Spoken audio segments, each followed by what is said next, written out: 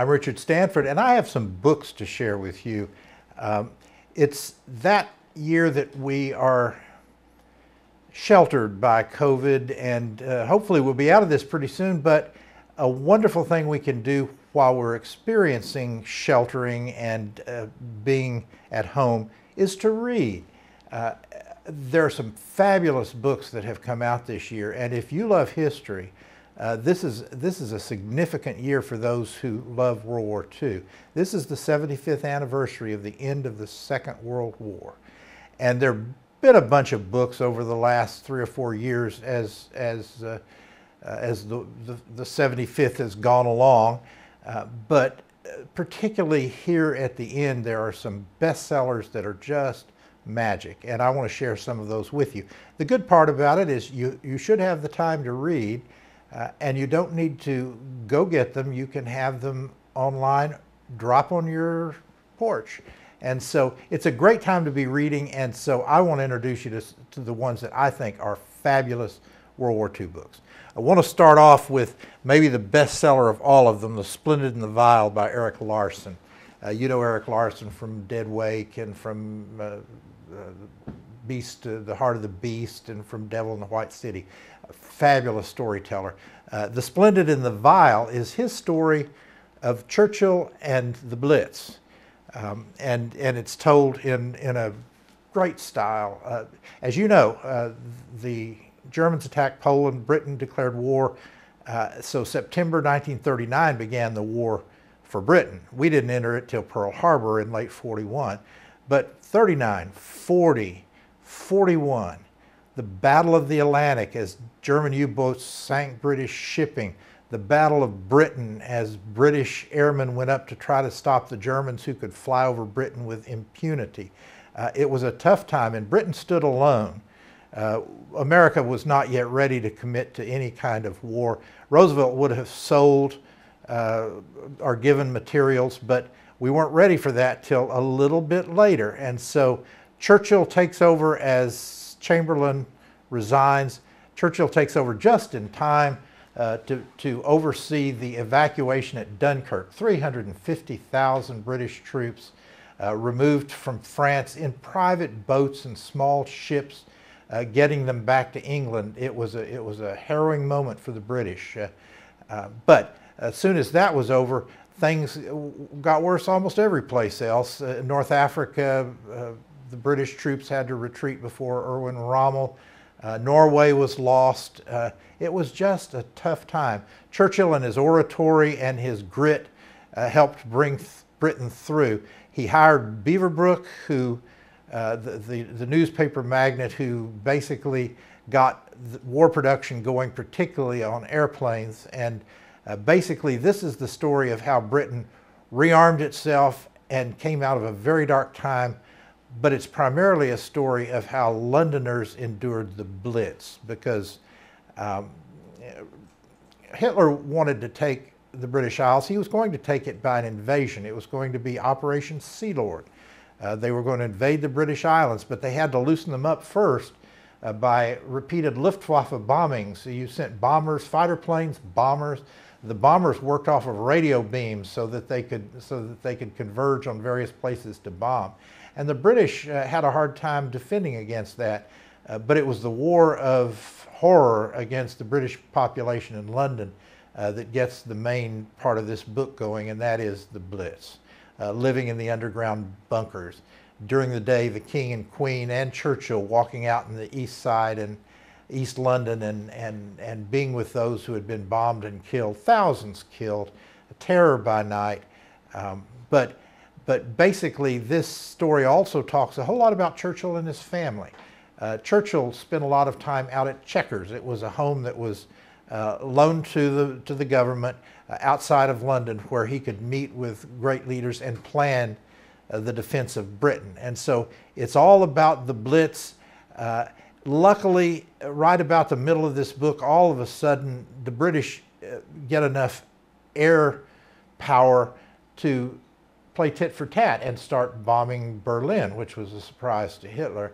They also are able to begin to reverse the losses in North Africa. El Alamein and Montgomery They recapture the initiative in North Africa, and bit by bit, inch by inch, fight their way back. And maybe the luckiest part of all for Britain and for ourselves, Germany, it was Hitler's project to attack Russia in 1941.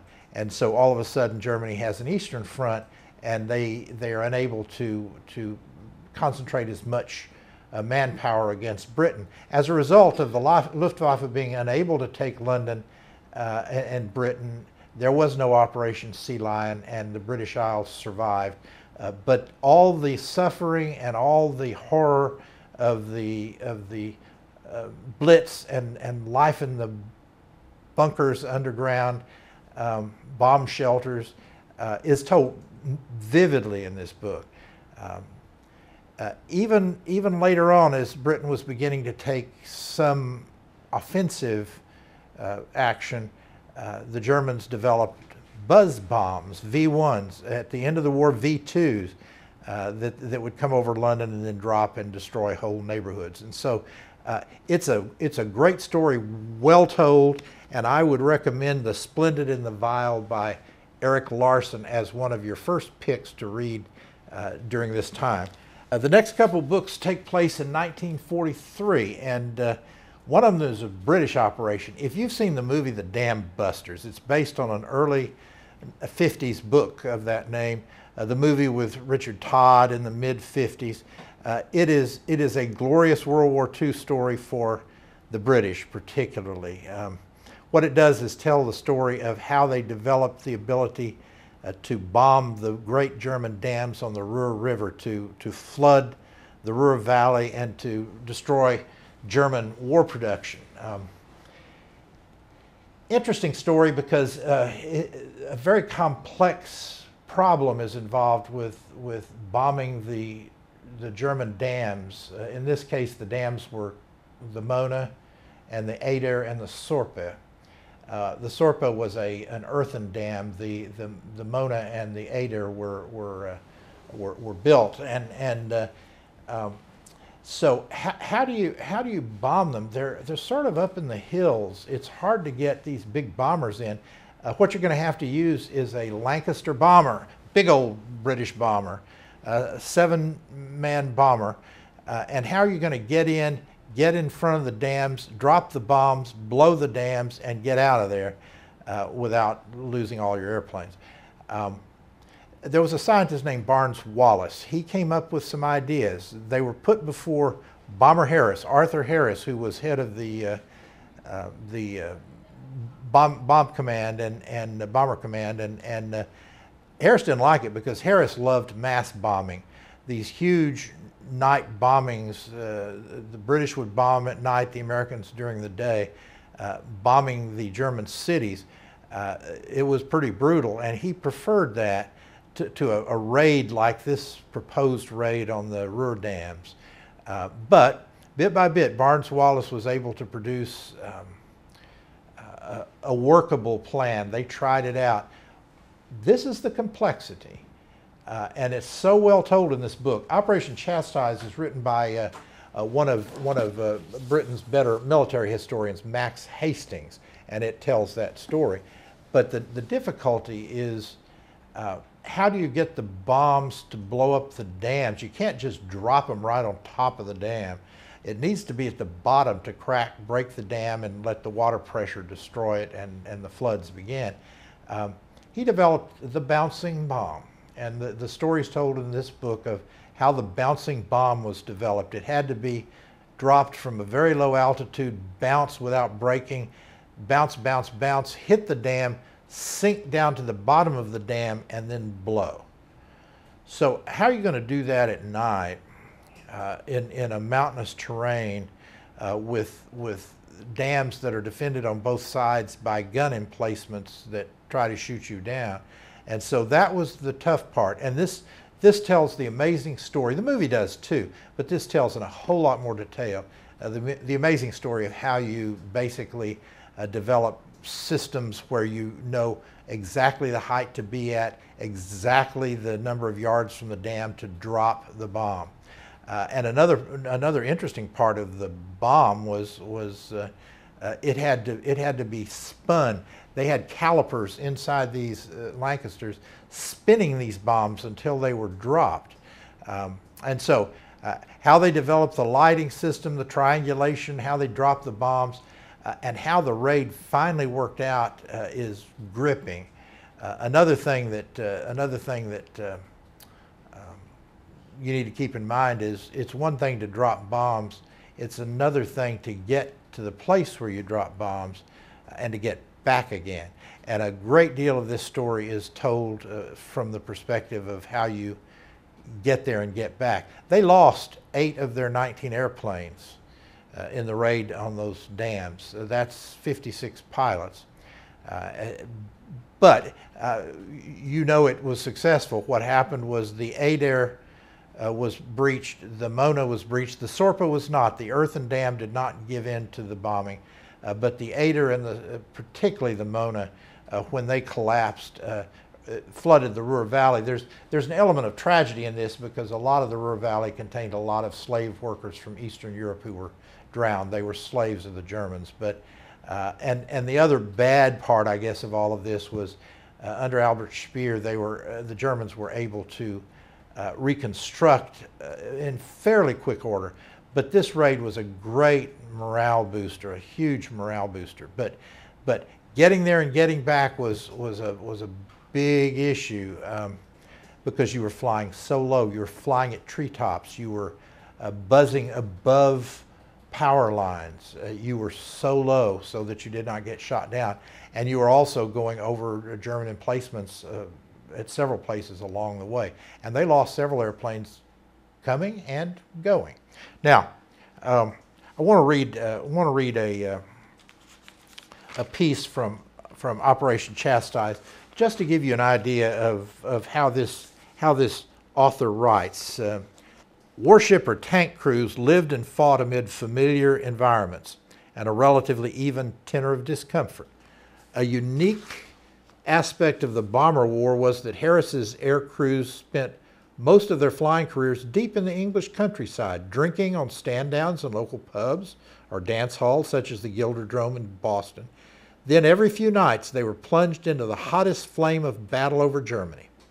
The revolving door between relative tranquility and desperate peril, parallel existences in violently contrasting environments, imposed a special kind of strain. Can you imagine being at a bar in Boston in England, drinking and knowing that the next day you would have to go over Germany with all the horror of bombing Germany? Bomber bases were desolate places, as observed by Henry Treese, expanses of grass, concrete huts, hangars, occupied by a permanent population of up to 1,500 ground crew, administrators, parachute packers, mess staff, service police, fire teams, armorers, medics, officers, batmen. I bet you didn't know there were that many people involved, who enjoyed the privilege of relatively safe, if austere, wartime existences. They often worked hard in all weathers, but were overwhelmingly likely to survive. Their functions were to support 300-odd birds of passage from 2 squadrons who were likely to die. The flyers might spend 7 or 8 months at a given station, but would more plausibly vanish over Germany some night or another. In the spring of 1943, less than 1 man in 5 was completing a 30-trip tour of operations, and only 2.5% finished a second tour. No crew is recorded as having offered to Sir Arthur Harris, the bomber Harris, the old Roman gladiator's farewell to the emperor, Morturi te salutamus, we who are about to die salute you, but that was the way things were. Statistically, wartime British and American soldiers and sailors enjoyed odds heavily weighted in favor of coming through, while in 1943, the adverse prospects of bomber boys were matched only by those of submarine crews. A personal testimony: I am named after my uncle, who was killed in his B-24 after flying just a few missions, having been in the air only about a month and a half before he and his entire crew were killed bombing the Romanian oil fields. It was brutal work. And so The success of Operation Chastise, it was one of those great morale-lifting British exercises that let them know that they could strike the Germans where it hurt. And the story of how they came up with this amazing system of doing this and how it was carried out is a real thriller. And so I would highly recommend Operation Chastise, the RAF's most brilliant attack of World War II by Max Hastings. Just a few months later, a little bit later in the summer, the Americans had a great morale-building raid by air that's Dead Reckoning tells that story. The story of how Johnny Mitchell and his fighter pilots took on Admiral Yamimoto and avenged Pearl Harbor by Dick Lehr. These are all brand new books just within the last few months, so I would recommend that you take a look at the ones that sound good to you. All of them sounded good to me. I read them all, reviewed them all, I love them all, and that's why I'm recommending them to you. Admiral Yamimoto was the head of the Japanese Navy. He was well versed in America and things American. He had served as a naval attaché here. He had been all over the United States.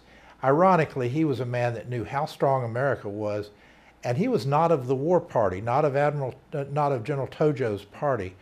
He did not believe a war was advisable. He didn't even like the Germans. He had a chance to meet Hitler and wouldn't do it. He was opposed to the tripartite agreement between Italy and Germany and Japan, where they all pledged to protect each other in the event of war. He was against that. But he had to do what the war party insisted upon.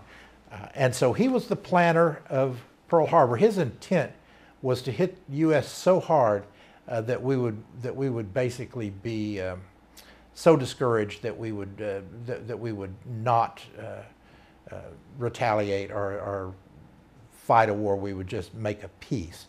They so misunderstood the character of American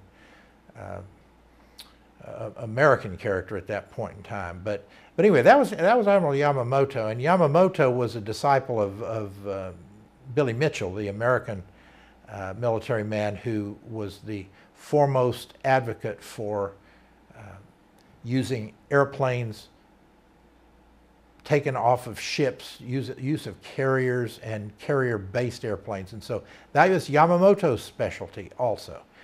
He planned Pearl Harbor, and so therefore he was the villain in American eyes as the architect of Pearl Harbor. They made a lot of mistakes at Pearl Harbor, as you know. They didn't bomb the fuel depots. The carriers were out at sea and not in the harbor. They didn't take out the parts supply areas. They made mistakes that cost them later. But early in the war, after Pearl Harbor, we were crippled and we lost and had to basically withdraw from the Philippines, Bataan, Corregidor. You know all that story. But it's amazing how quick the United States comes back, and that story is well told in Dead Reckoning. We come back. Coral Sea was brutal, but it was somewhat of a draw, but we could hold our own as early as Coral Sea. The Doolittle Raiders in 1942 attacked Tokyo and bombed Tokyo. It was a token measure, but it was a great morale booster for the Americans, and that story is told also. But we had one thing that was crucial to the war that people don't realize. We knew the Japanese code. We had broken their codes, and this book tells the story of how those codes were broken and what code breaking looks like in great detail, and it makes it very fascinating if you're interested in that. So we knew their codes, and we knew where certain ships were to be during the Battle of the Coral Sea, and that's how come we held our own. We certainly knew by the time of Midway what the plans were. They didn't know that we knew at Midway. One of the great interesting stories that's told in this book, AF in the Japanese code. What's AF? They want to take AF. What's AF? And so we send out a little message that says we have water desalinization plant problems on Midway. And then we decode one of their messages that says water problem on AF, and we know what they're after. And so the Japanese never quite knew that we knew their codes, and that was so important at Coral Sea. It was so important at Midway. And so after Midway, our war was two-pronged. It came from the south under MacArthur through the New Guinea and that area, came through the Middle Pacific island hopping under Admiral Nimitz, and basically we were converging on Tokyo at some point. But the plan was hatched that maybe we should shoot down Admiral Yamimoto. That would be a great morale booster for us and a great morale destroyer for them. And we knew the codes, and they didn't know we knew the codes. And Admiral Yamimoto was a great, organized, very timely person on time schedules. He was very precise. And so when they finally got a message, a series of messages that convinced them that Admiral Yamimoto was going to make a morale tour from Rabaul into Bougainville and stop at various bases, they knew it was the opportunity to shoot down Admiral Yamimoto. Now, assassinating a military leader of an enemy is a tricky thing, but it went all the way to the top to Admiral Nimitz, and he basically authorized the shooting down of Yamamoto if we could do it. But deciding to shoot down and shooting down are two very different things. We basically knew that he was going to be at Bougainville at this hour and fly from here to there, and but our planes were at Guadalcanal. A crew had been assembled, just as a crew was assembled in Operation Chastise by the British. The British had Guy Gibson and a lot of really great pilots and bombers. So it was for ourselves. Our pilots were hand-chosen, Johnny Mitchell and Rex Barber and Tom Lamphere, and quite a few others. They were flying P-38s, but P-38s weren't as maneuverable, and Zeros could take a P-38 fairly easily. But P-39s were coming out, and that was a whole different matter. And so these guys began training on P-39s when they came out at Guadalcanal. The great story of Guadalcanal is also told again in Dead Reckoning, the story of Guadalcanal and all the ugliness of the land war, the sea war, all that went on, the slog that was Guadalcanal. But these guys were practicing their aerial skills out of Guadalcanal, and basically they had a problem though once they were ready. They knew the dates, the times, everything else. But this was up at Bougainville. This was hundreds of miles away across open ocean. They couldn't fly over Japanese occupied land. That's the name of the title of this book, comes from that, Dead Reckoning, because they literally had to dead reckon. They had to fly very low out over the open ocean, dead reckoning, using their computational skills and their timepieces and all of that to figure out how to get to Bougainville without ever seeing land. And then once they were at Bougainville, to hit it at a certain hour when Admiral Yamimoto would be in the air. And you know, they did it. And that's the fun part of this book, is watching as they do that, how they do that. When they get to Bougainville, they had expected a Japanese Betty bomber surrounded by 6 Zeros, according to the decoded message.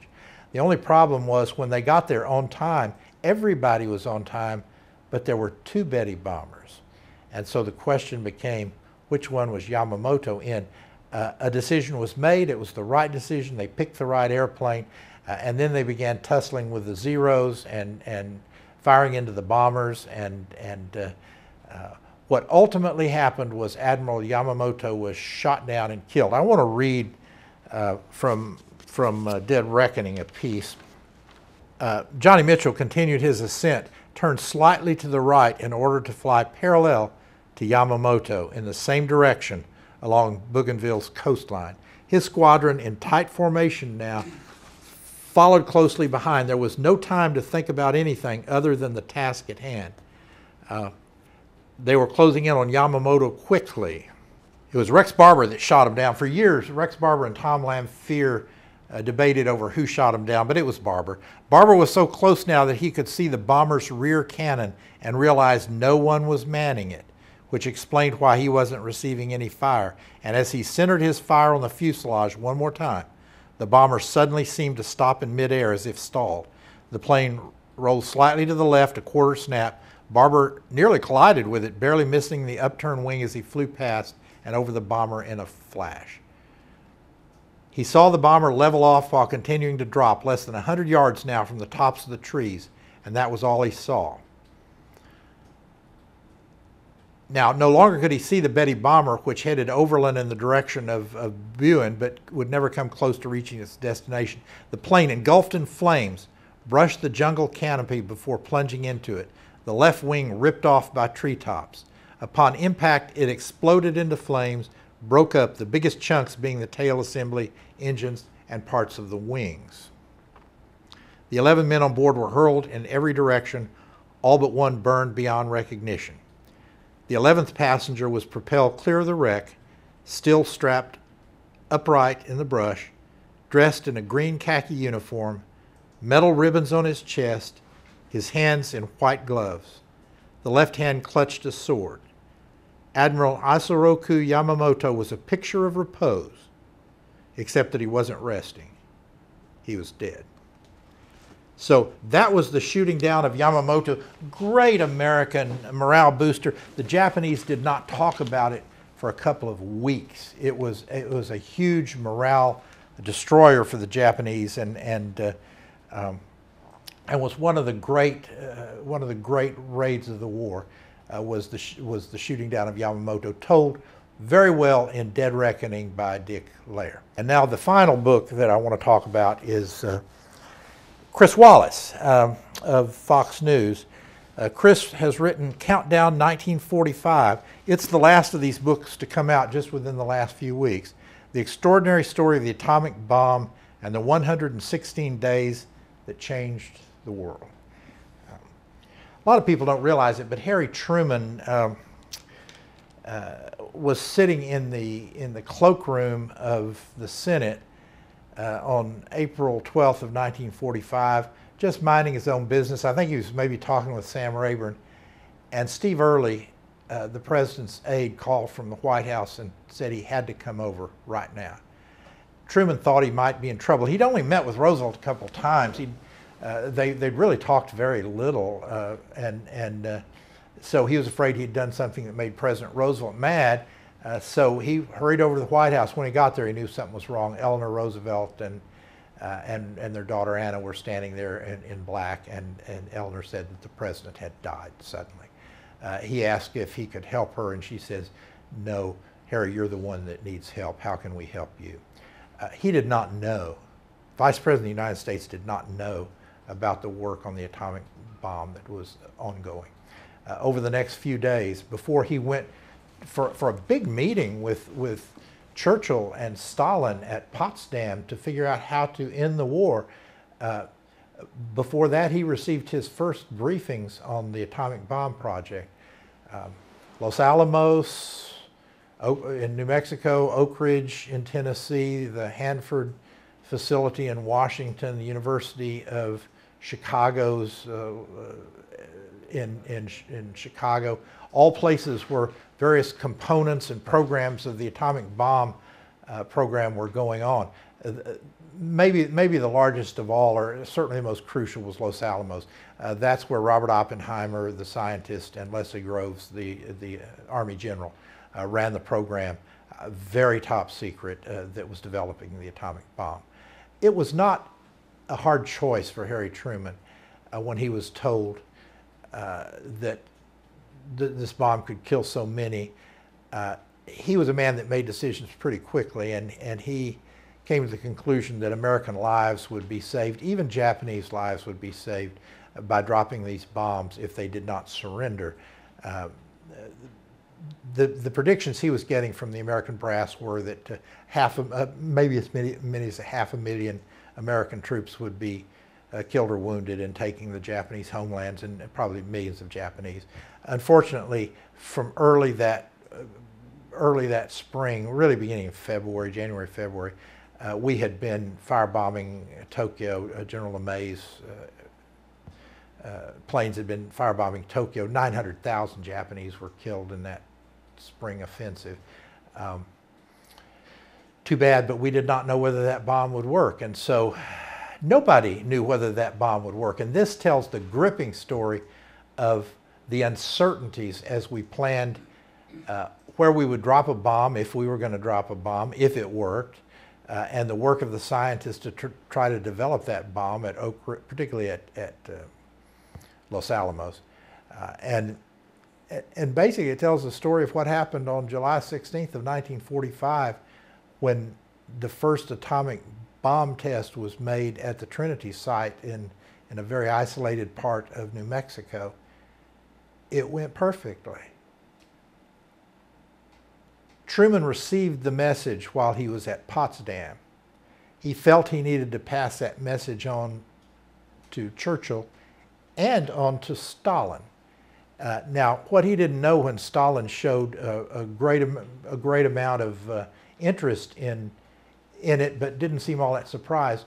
Stalin was not surprised because Stalin already knew. There was a man named Klaus Fuchs, a Soviet spy who was embedded at Los Alamos and sending messages to the Soviets at all times about what was being done at Los Alamos. But Truman shared that message and basically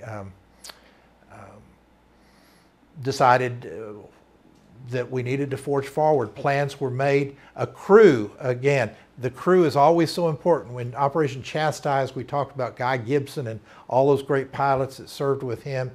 In Dead Reckoning, the Yamimoto raid, all the great guys that served with Johnny Mitchell and Rex Barber and Tom Lamphere.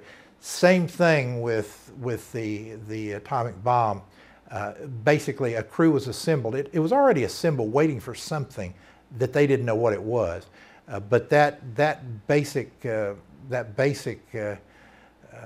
group of pilots under Paul Tibbets, famous American pilot, he flew the Enola Gay, the lead plane on the bombing raid over Hiroshima. This tells the story of how they were transferred to the island of Tinian, which we had taken in battle from the Japanese, built a huge air base. That's where we were bombing Tokyo out of. That's where the bombers would take the atomic bomb and drop it over Hiroshima. Hiroshima was picked.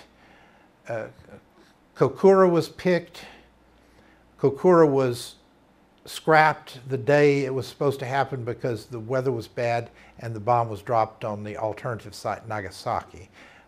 But this tells the story of how they trained. Again, you have to have a plane that's specially armed, and it's so dangerous. You've got an atomic bomb on board. And so they didn't actually arm that weapon until they were in the air. If it had crashed on Tinian, it would have obliterated Tinian.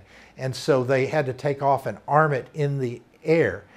So basically, this tells the story of how those crews trained, how the bomb was developed, all the ways that it had to be decided, because after all, if you were too close to the bomb you dropped when it ignited midway down in the air, you would be destroyed too. And so it was a very dangerous mission. But you know what happened at Hiroshima? And basically the Japanese were not willing to surrender even after that for a few days. That story that we now know about all the internal dissensions in the Japanese high command was told in a wonderful book called 14 Days in August a while back. But once the Nagasaki bomb was dropped, the Japanese surrendered, and that was the end of the war. We debate yet whether or not it was the right thing to do, but I think most people never, or like Harry Truman, they never debate whether it was the right thing to do. There would have been 2-3 million people killed in the invasion, most of them Japanese, but maybe 500,000 of them American, in the invasion of the Japanese home islands. So there were a couple 100,000, between 150 and 200,000 killed in the Hiroshima and Nagasaki raids. I'm going to do one reading, and then we'll leave it to you to order whichever of these books, or all of them if you're wise, that you want to read.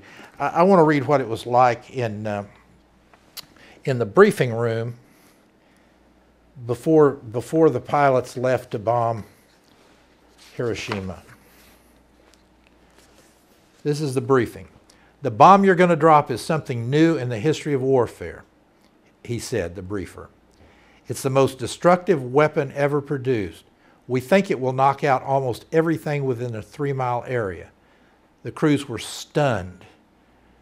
They wondered if they'd heard the man correctly. The words atomic bomb were never used, but they had been given the Reader's Digest version of the entire Manhattan Project. "No one knows what will happen when the bomb is dropped from the air. This has never been done before," he said, turning to a blackboard. He drew a mushroom cloud, then turned to the men. He said they expected a cloud in the shape of a mushroom to arise at least 30,000 feet, preceded by a flash of light much brighter than the sun.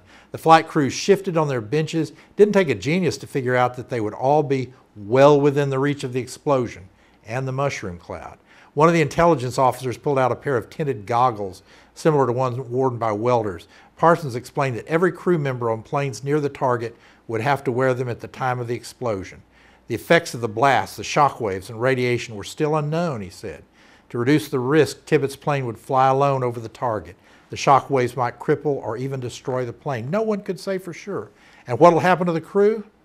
They couldn't help but wonder, is this a suicide mission? Tibbetts said he was proud of them, having worked so hard for so long on an unknown mission. Now, if things went according to plan, their work would cut short the war and save thousands of lives. Whatever work we've done up to now is small potatoes compared to what we're about to do, he said. The men went silently out into the bright afternoon, wondering, worrying, and marveling.